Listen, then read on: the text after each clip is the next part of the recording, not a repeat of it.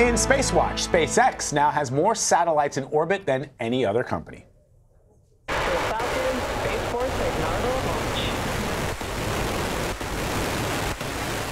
Elon Musk's company launched 60 mini Starlink satellites into space last night. Musk says they're not finished launching satellites either. The goal is to create a network of satellites in space that can help provide high-speed internet worldwide. How do they're going to eventually launch like 400 satellites into space. Astronomers are saying that they cannot see astral projections because of the fact that these satellites give off light, and they're mistaking them, or at least they can't see the planets and the stars. They're very concerned. Right? And so Elon Musk SpaceX says is just one company. Well, I know. Elon Musk says that these new 60 satellites that went up, they've got a special paint on them so they don't appear as bright.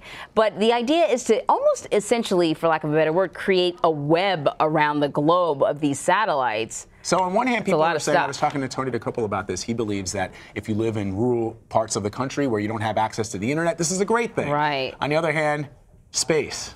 We can't have anything nice. No, we can't. We mess everything up.